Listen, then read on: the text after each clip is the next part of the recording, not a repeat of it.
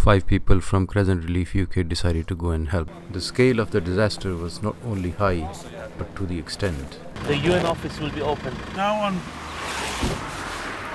Pierre Boulevard in Grand Saint in France.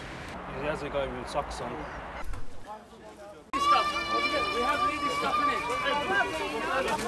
They got nothing themselves, and they're giving me tea. Packet of weed, a small one, for €5. They said, if you want to make the video, go to the other end. Habibi, no video. Come on this side, you will get it.